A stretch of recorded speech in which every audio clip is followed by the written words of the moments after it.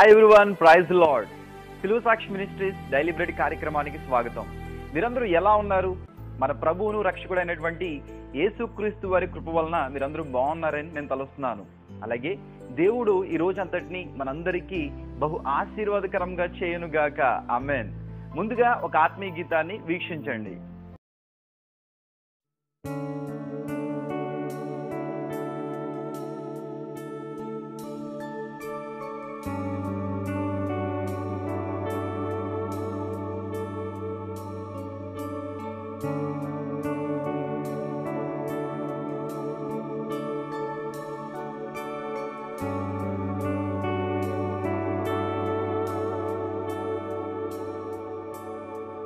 పరిశుద్ధుడా, పావనుడా, అత్యున్నతుడా నీవే. పరిశుద్ధుడా, పావనుడా, అత్యున్నతుడా నీవే. నీ నామమునే స్తుతించెదా, నీ నామమునే ఘనపరిచెదా, నీ నామమునే స్తుతించెదా, నీ నామమునే ఘనపరిచెదా. నీలోనే రక్షణ, నీలోనే నిరీక్షణ, నీలోనే విజయము, నీలోనే సంతోషం. ఆరాధనా నీకే, ఆరాధనా నీకే, ఆరాధనా నీకే, ఆరాధనా నీకే, ఆరాధనా నీకే, ఆరాధనా నీకే.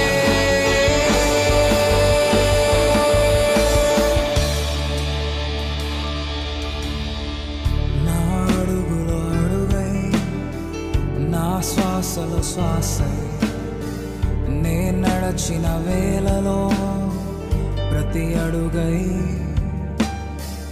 నా అడుగులో అడుగై, నా శ్వాసలో శ్వాసై, నే నడచిన వేళలో ప్రతి అడుగై,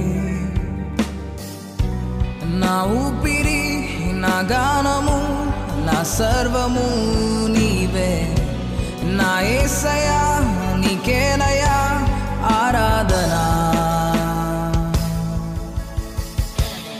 ఆరాధనా నీకే, ఆరాధనా నీకే, ఆరాధనా నీకే, ఆరాధనా నీకే, ఆరాధనా నీకే, ఆరాధనా నీకే.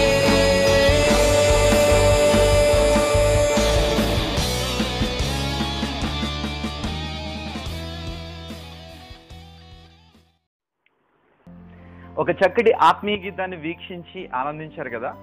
నా ప్రియమైన వారలారా, ఈ లోకంలో చాలా మంది తల్లిదండ్రులు వాళ్ళ పిల్లల్ని ఏ రకంగా పెంచాలో అర్థం కాక సతమతం అవుతూ ఉంటారు. చాలా మంది ఏం చేస్తారంటే బిడ్డల్ని బాగా ప్రేమగా చూసుకోవాలి అని ఎంతో గారాబం చేస్తుంటారు. వారికి ఏ చిన్న పని చెప్పకుండా వారిని అల్లారుముద్దుగా ఎలాంటి బాధ్యతలు లేకుండా పెంచుతుంటారు. అది చాలా ప్రమాదకరం. ఎందుకంటే వారు పెద్దవారు అయిన తర్వాత వారి చిన్న చిన్న పనులు కూడా చేయలేక చాలా ఇబ్బంది పడుతుంటారు. వారి జీవితాల్లో చాలా భయంకరమైనటువంటి అపజయాలని చూడాల్సి వస్తూ ఉంటుంది. అలాగే ఇంకొక రకం తల్లిదండ్రులు ఏం చేస్తారంటే వారి పిల్లల్ని చాలా కష్టపెడేస్తుంటారు. చాలా భయంకరమైనటువంటి పనులు చెప్తూ వారిని రాచి రంపాన పెడుతుంటారు. వారిని భయంకరమైన వ్యక్తి చాకరీ చేయిస్తుంటారు. అది కూడా చాలా ప్రమాదకరం. దానివల్ల ఏమవుతుందంటే పిల్లలకి తల్లిదండ్రుల మీద ప్రేమ తగ్గిపోయి నా తల్లిదండ్రులు నన్ను చాలా భయంకరంగా హింసిస్తున్నారన్న భావనకి లోనవుతుంటారు. మరి ఎలా పెంచాలి పిల్లల్ని అంటే బ్యాలెన్స్ చేస్తూ పెంచాలి. It's a art of parenting. అది ఒక కళ. పిల్లల్ని ఎప్పుడు కూడా బ్యాలెన్స్ చేస్తూ వాళ్ళని ముద్దు చేయాల్సిన టైంలో ముద్దు చేయాలి, వాళ్ళకి పని చెప్పాల్సిన టైంలో పని చెప్పాలి, చదివించే టైంలో చదివించాలి, సరదాగా ఉండే టైంలో సరదాగా ఉండాలి. అన్నింటికి మించి దేవుని యొక్క సహవాసంలో, దేవుని యొక్క వాక్యంలో, దేవుని యొక్క జ్ఞానంలో వారిని పెంచినప్పుడు పిల్లలు చాలా గొప్ప ప్రయోజకులు అవుతారు. ఒకసారి ఏమైందంటే, ఒక తండ్రి తన కుమారుడికి చాలా పనులు చెప్తూ ఉండేవాడంట. ఇంట్లో గార్డెన్ పనులు కావచ్చు, లేదా ఫ్యాన్లు ఆఫ్ చేయమని, లేదా లైట్లు ఆఫ్ చేయమని, లేదా ఇలాగ ఇంటికి సంబంధించినటువంటి అనేక పనులు చెప్తూ ఉండేవాడట. వాళ్ళ అబ్బాయికి ఈ విషయాలన్నీ కూడా చాలా బాధగా అనిపించేవి. నా తండ్రి ఏంటి నన్ను చాలా బాధ పెడుతున్నాడు, ప్రతిదీ నాకే చెప్తున్నాడు, నేనే చేయాలా, వాళ్ళెవరూ చేయరా, ఇలాంటి ఆలోచన కలిగి ఉంటూ ఉండేవాడట. ఇలా ఉండగా ఉండగా ఉండగా ఈ కుమారుడు పెద్ద అయ్యాడు. కానీ ఈ కుమారుడికి ఈ పనులన్నీ కూడా బాగా అలవాటైపోయాయి. ఉదయం లేచినప్పటి నుంచి ఇంటికి సంబంధించినటువంటి ప్రతి చిన్న పని కూడా తను ఎంతో సులువుగా చేస్తుండేవాడు. గార్డెనింగ్ చేస్తూ ఉండేవాడు. ఇలాగ ఇంటికి సంబంధించినటువంటి పనులు, బాధ్యతలు ఆ యొక్క అబ్బాయికి ఎంతగానో అలవాటయ్యాయి. ఒకనొక దినాన ఈ అబ్బాయి ఉద్యోగ నిమిత్తం ఒక ఇంటర్వ్యూకి అటెండ్ అవ్వాల్సి వచ్చింది. ఆ ఉద్యోగం చాలా ఇంపార్టెంట్. తండ్రి కుమారుడికి ఆల్ ది బెస్ట్ చెప్పి పంపించడం జరుగుతుంది. కుమారుడు చక్కగా డ్రెస్సింగ్ చేసుకొని తన యొక్క సర్టిఫికేట్స్ అన్ని కూడా తీసుకొని అక్కడ ఇంటర్వ్యూకి వెళ్ళడం జరుగుతుంది. ఇంటర్వ్యూకి వెళ్ళినప్పుడు అక్కడ గేటు వేసి ఉంటుంది. గేటు వేయడం చూసి ఏం చేస్తాడంటే, ఆ గేట్ తీసుకుని లోపలికి వెళ్ళి అలవాటు ప్రకారంగా మరలా ఆ గేట్ని క్లోజ్ చేయడం జరుగుతుంది ఈ యువకుడు. అలాగే వెళ్తూ ఉండగా అక్కడ ఒక వాటర్ ట్యూబ్ అలా పడిపోయి ఉంటుంది. ఆ వాటర్ ట్యూబ్లోంచి వాటర్ అంతా కూడా వేస్ట్గా వెళ్ళిపోతూ ఉంటాయి.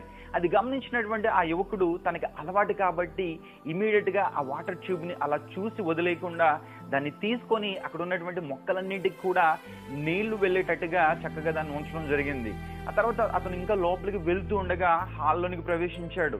హాల్లోకి వెళ్ళినప్పుడు ఆ హాల్లో ఎవరు లేరు, కానీ లైట్స్, ఫ్యాన్స్ అన్ని కూడా తిరుగుతూనే ఉన్నాయి, వెలుగుతూనే ఉన్నాయి. అది గమనించినటువంటి యువకుడు అలవాటు ప్రకారంగా ఆ యొక్క లైట్స్ అలాగే ఫ్యాన్స్ అన్ని కూడా ఆఫ్ చేయడం జరిగింది. ఆ తర్వాత ఆ యువకుడు అలా లోపలికి వెళ్ళినప్పుడు అక్కడ చాలా మంది ఉన్నారు. చాలా మంది ఇంటర్వ్యూ కోసం వచ్చి ఉన్నారనమాట. అదే రకంగా ఈ యువకుడు కూడా అక్కడ ఉంచబడినటువంటి ఆ చైర్లో కూర్చొని ఎప్పుడు పిలుస్తారని ఎదురు చూస్తున్నాడు. అలా ఎదురు చూడగా కొద్ది సమయానికి ఈ యువకుడికి బాస్ దగ్గర నుంచి పిలుపు వచ్చింది, ఆ ఇంటర్వ్యూయర్ దగ్గర నుంచి పిలుపు వచ్చింది. ఈ యువకుడు ఆ ఇంటర్వ్యూయర్ యొక్క క్యాబిన్ లోనికి వెళ్తుండగా బయట ఉన్నటువంటి వెల్కమ్ మ్యాట్ రివర్స్ లో ఉంది. అది గమనించినటువంటి యువకుడు ఏం చేస్తాడంటే, దాని కాలుతోటే సరిచేసి లోపలికి ప్రవేశించడం జరుగుతుంది. ప్రవేశించి అక్కడ ఉన్నటువంటి ఇంటర్వ్యూర్కి వాళ్ళ టీంకి విష్ చేసిన తర్వాత తన సర్టిఫికేట్స్ ఇచ్చినప్పుడు ఆ సర్టిఫికేట్స్ తీసుకొని వాళ్ళు ఏమైనా క్వశ్చన్స్ అడుగుతారేమో అని ఈ యువకుడు ఎదురు చూస్తూ ఉండగా ఆ ఇంటర్వ్యూర్ అన్నటువంటి మాట ఏంటంటే, యు ఆర్ సెలెక్టెడ్ అనడం జరిగింది.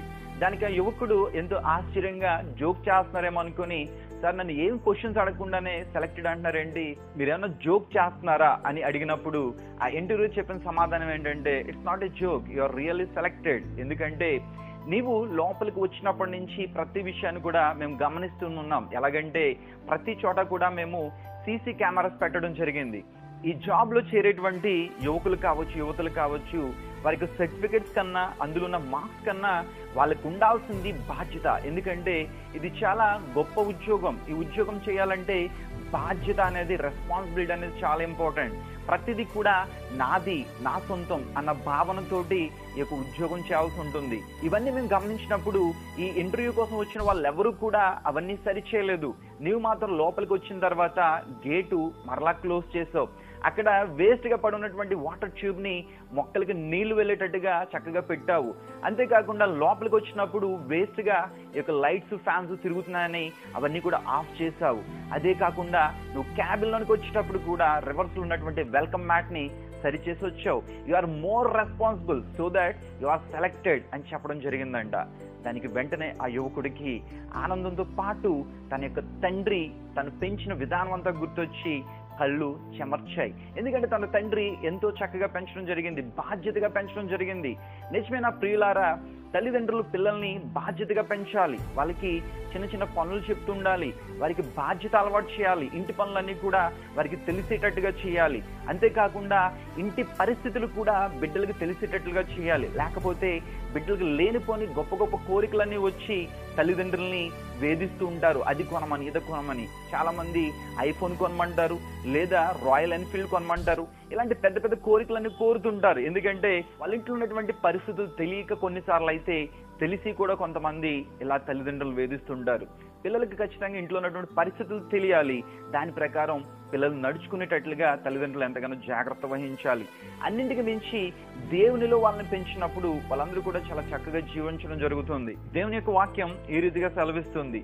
జ్ఞాని సొలొమోను రాసినటువంటి సామెతల గ్రంథము 22వ అధ్యాయం 6వ వచనం, బాలుడు నడువవలసిన త్రోవను వానికి నేర్పుము, వాడు పెద్దవాడైనప్పుడు దాని నుండి తొలగిపోడు. దేవునికి మహిమ కలుగును గాక. అదే రీతిగా ఇదే సామెతల గ్రంథము 13వ అధ్యాయం 1వ వచనం, తండ్రి శిక్షించిన కుమారుడు జ్ఞానము గలవాడగును, అపహాసకుడు గద్దింపునకు లోబడడు. దేవునికి మహిమ కలుగును గాక. ఇక్కడ తండ్రి శిక్షించిన కుమారుడు అంటే తండ్రి భయంకరమైన శిక్షలు వేయడం అని కాదు, కానీ దేవుని యొక్క శిక్షలో పెంచాలి, దేవుని యొక్క శిక్షణలో పెంచాలి. ఆ రీతిగా పెంచినప్పుడు బిడ్డలు చాలా బాగుంటారు, వారు చాలా గొప్ప ప్రయోజకులు అవుతారు. అంతేకాకుండా బాలుడు నడువలసిన త్రోవను వానికి చిన్నప్పుడే మనం నేర్పించాలి. మొక్కే వంగనిది మ్రానే వంగదు కదా. కాబట్టి బిడ్డలను చక్కగా పెంచండి, దేవునిలో పెంచండి, వారు గొప్పగా ఆశీర్వదింపబడతారు. అట్టి రీతిగా దేవుడు మనలందరినీ దీవించి ఆశీర్వదించునుగాక. ఆమేన్. పరిశుద్ధుడా, ప్రేమగల తండ్రి, మీకు బంగారు పాదాలకు లెక్కించలేని స్తుతులు, స్తోత్రాలు. గతించిన కాలమంతా మీకు బలమైన సజీవమైన రెక్కల క్రింద మమ్మల్ని భద్రపరిచినందుకు, మాకు క్షేమాన్ని ఇచ్చినందుకు మీకే వందనాలు, స్తోత్రాలు. నూతన దినాన్ని మాకు అనుగ్రహించినందుకు మీకే వందనాలు, స్తోత్రాలు. దేవా, ఈ రోజు మీకు వాక్యం ద్వారా తల్లిదండ్రులు బిడ్డల్ని ఏ రీతిగా పెంచాలో సెలవిస్తున్నారు నాయన. చాలా మంది తల్లిదండ్రులు వారి బిడ్డలకు అతి గారాబం చేసి వారికి జీవితాలను నాశనం చేస్తున్నారు. అదే రీతిగా ఇంకొంతమంది తల్లిదండ్రులు వారి బిడ్డలకు భయంకరమైనటువంటి వెట్టి పనులన్నీ కూడా చేయించి వారి జీవితాలను నాశనం చేస్తున్నారు. అలా కాకుండా మీ యొక్క శిక్షలోను, మీ యొక్క శిక్షణలోను పెంచే భాగ్యం దయచేయండి. బ్యాలెన్సింగ్ గా ఆర్ట్ ఆఫ్ పేరెంటింగ్ చక్కగా నిర్వర్తించడానికి కృప చూపించి, తద్వారా వారికి బిడ్డలు గొప్ప ప్రయోజకులు కావడానికి కృప చూపించడం ప్రార్థన చేయించున్నాం. అదే రీతిగా ఈ COVID-19 నుంచి ప్రపంచాన్ని కాచి కాపాడండి. నాయకులందరికీ కూడా మీకు జ్ఞానాన్ని, మీకు నడిపింపును అనుగ్రహించండి. డాక్టర్స్ ని, వారి సిబ్బందిని, పోలీస్ డిపార్ట్మెంట్ వారిని, శానిటేషన్ డిపార్ట్మెంట్ వారిని, ఎలక్ట్రిసిటీ డిపార్ట్మెంట్ వారిని దీవించండి. మీకు భద్రత వారికి అనుగ్రహించండి. ఎంతమంది అయితే ఆకలితో ఇబ్బందులు పడుతున్నారో వారందరికీ కూడా సమృద్ధికరమైనటువంటి ఆహారాన్ని అనుగ్రహించడం ప్రార్థన చేయించున్నాం. మరి ముఖ్యంగా వలస కార్మికుల గురించి మేము ప్రార్థన చేయించున్నాం. వారందరినీ కూడా దీవించండి. వారెవరికి కూడా ఎలాంటి ఇబ్బందులు లేకుండా సురక్షితంగా వారిని వారి యొక్క గృహాలకు చేర్చండి. అట్టి రీతిగానే వారికి చక్కటి జీవనాధారాన్ని అనుగ్రహించడం ప్రార్థన చేయించున్నాం. చంటి బిడ్డలను, వృద్ధులను, గర్భిణీ స్త్రీలను, బాలంతరాలను దీవించండి. మీ భద్రత వారికి అనుగ్రహించండి. విధవరాండ్రను, వారి బిడ్డలను దీవించండి. మీకు తోడు, మీకు నడిపింపు వారికి అనుగ్రహించండి. అలాగే ప్రభువా, ఈ యొక్క COVID-19 బాధితులు ఎవరైతే ఉన్నారో వారందరికీ కూడా శీఘ్రంగా స్వస్థత అనుగ్రహించండి. వారి కుటుంబాల్లో ధైర్యాన్ని ఇవ్వండి. అదే రీతిగా ఎవరైతే ఇతరత్ర అనారోగ్యాలతో బాధపడుతున్నారో వారందరినీ కూడా స్వస్థపరచమని ప్రార్థన చేయించున్నాం. ఈ రోజంతా మీ కృపా కాపుదల మాపై మెండుగా కుమ్మరించి మీరే మహిమ పొందమని యేసుక్రీస్తు దివ్య పరిశుద్ధ నామమున అడిగి వేడుకొనుచున్నాం పరమ తండ్రి. ఆమేన్. మరలా ఒకసారి జ్ఞాపకం చేస్తున్నాను, మీ బిడ్డల్ని దేవునిలో పెంచండి, దేవుని యొక్క శిక్షణలో పెంచండి. అప్పుడు మీ పిల్లలు చాలా గొప్పవారు అవుతారు. మీ పిల్లలకి చిన్న చిన్న బాధ్యతలు చెప్పండి. అప్పుడు మీ పిల్లలకి పెద్ద అయినప్పుడు అవన్నీ కూడా చాలా ఉపయోగపడుతుంటాయి. అలాగే ఈ రోజు ఎవరైతే బర్త్డేస్, వెడ్డింగ్ యానివర్సరీస్ జరుపుకుంటున్నారో వారందరికీ కూడా మన సిలువ సాక్షి మినిస్ట్రీస్ తరపున ప్రత్యేకమైన శుభాకాంక్షలు తెలియజేస్తున్నాము. మరి దేవుడు ఈ రోజు మీకు ఏ వాగ్దానాన్ని అనుగ్రహించున్నారో చూద్దాం. Here is the promise for today. చాలా గొప్ప వాగ్దానాన్ని దేవుడు మీకు అనుగ్రహించున్నాడు. అదేంటంటే, నేను మిమ్మల్ని గూర్చి ఉద్దేశించిన సంగతులను నేను ఎరుగుదును, రాబో కాలమందు మీకు నిరీక్షణ కలుగునట్లుగా అవి సమాధానకరమైన ఉద్దేశములే కానీ హానికరమైనవి కావు. ఇర్మియా గ్రంథము 29వ అధ్యాయం 11వ వచనం. దేవునికి మహిమ కలుగును గాక. దేవుడు మీ యందు చాలా గొప్ప ఉద్దేశాన్ని కలిగి ఉన్నాడు. అదే వాగ్దానాన్ని ఈ రోజు మీకు అనుగ్రహించున్నాడు. అదేంటంటే, మీ గురించి దేవుడు చాలా గొప్ప ఉద్దేశాలని కలిగి ఉన్నాడు. అవన్నీ కూడా, ఆ సంగతులన్నీ కూడా ఆయన ఎరిగి ఉన్నాడు. రాబో కాలమందు మీ అందరికి కూడా నిరీక్షణ కలుగునట్లుగా ఇవన్నీ సమాధానకరమైన ఉద్దేశాలే కానీ హానికరమైన ఉద్దేశాలు కాదని మీరు తెలుసుకోవాలని దేవుడి రోజు మీకు తెలియజేస్తున్నాడు. ఈ వాగ్దానం మీ జీవితాల్లో నెరవేరునుగాక. మీరు తలలు వంచినట్లయితే మీ కొరకు ప్రార్థిస్తాను. దేవా, మీకే వందనాలు, స్తోత్రాలు. ఈ రోజు ఎవరైతే బర్త్డేస్, వెడ్డింగ్ యానివర్సరీస్ జరుపుకుంటున్నారో వారందరినీ కూడా దీవించండి, ఆశీర్వదించండి. గతించిన కాలమంతా వారిని కాచి కాపాడారు. మీకే వందనాలు, స్తోత్రాలు. ఈ రోజు సంవత్సరం అనేది దయాకిరీటాన్ని వారికి ధరింపచేసినందుకు మీకే వందనాలు, స్తోత్రాలు. రాబోతున్న కాలమంతా కూడా దీవించండి, ఆశీర్వదించండి. వారికి చక్కటి ఆరోగ్యాన్ని ఇవ్వండి, దీర్ఘాయుష్ను అనుగ్రహించండి. వారి జీవితాల్లో శాంతి, సమాధానం అనుగ్రహించండి.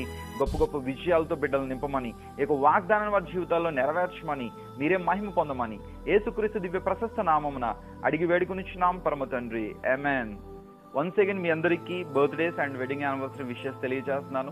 అదే రీతిగా దేవుడు మీకు అనుగ్రహించినటువంటి ఈ యొక్క ప్రెషియస్ డేని బట్టి, ఈ యొక్క దయాకిరీటాన్ని బట్టి మీ ప్రాంతాల్లో మీరు చేయగలిగేటువంటి హెల్ప్ని చేయండి. భోజనం లేని వారికి భోజనం పెట్టండి. దేవుడు మిమ్మల్ని బహుగా దీవిస్తాడు. అలాగే మన సిలువ సాక్షి మినిస్ట్రీస్ తరపున కూడా మేము కొన్ని సేవా కార్యక్రమాలు చేస్తున్నాం. మాకు ఏ సంస్థ నుంచి ఎలాంటి సహకారం లేకపోయినా దేవుడే మాకు సహాయకుడిగా ఉండి మమ్మల్ని నడిపించడం జరుగుతుంది. దేవుడు ఎవరైనా ప్రేరేపించి మాకు సహకారం అందించినట్లయితే ఆ సహకారంలో కొంత భాగాన్ని మేము ప్రక్కకు తీసి కొన్ని సేవా కార్యక్రమాలు చేయడం జరుగుతుంది. మీరు కూడా మా పరిచర్యలో ఒక తాకోలం వలె సహకరించాలన్న ఆలోచన, అభిలాష కలిగి ఉన్నట్లయితే మీరు మా ఫోన్ నెంబర్ని సంప్రదించండి. అదే రీతిగా ఎవరికైనా ప్రేయర్ రిక్వెస్ట్ ఉన్నట్లయితే మా ఫోన్ నెంబర్కి సంప్రదించండి. మా ఫోన్ నెంబర్ 8688885588. అదే రీతిగా ఈ ఆదివారం నుంచి ప్రతి ఆదివారం మధ్యాహ్నం 3 గంటలకి మన సిలువ సాక్షి మినిస్ట్రీస్ తరపున బైబిల్ క్విజ్ ని లైవ్ లో నిర్వహించబోతున్నాము. యూట్యూబ్ లైవ్ లో నిర్వహించబోతున్నాము. మీరు కూడా అందులో పార్టిసిపేట్ చేయాలనుకుంటే brother Sukumar Guruja YouTube channel ని సబ్స్క్రైబ్ చేయండి. ప్రతి ఆదివారం 3 గంటలకి దాన్ని వీక్షిస్తూ ఉండండి. అనుదినం డైలీ బ్రెడ్ కార్యక్రమాన్ని వీక్షిస్తూ దైవ దీవెనలు పొందండి. God bless you all.